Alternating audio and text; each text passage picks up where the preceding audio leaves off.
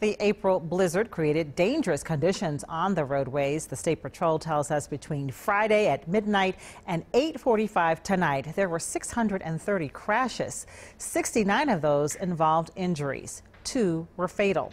And the number of spinouts, that number topped more than 1,100.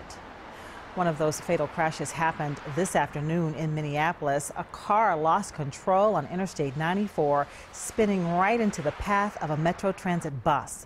3 people were in the car. 1 person was killed. The 2 others were taken to the hospital. The only person on the bus was the driver. The snow also caused some damage in Vadnais Heights. Take a look at this. The dome at the Vadnais Sports Center collapsed during the blizzard. The facility will be closed for the next couple of months for repairs.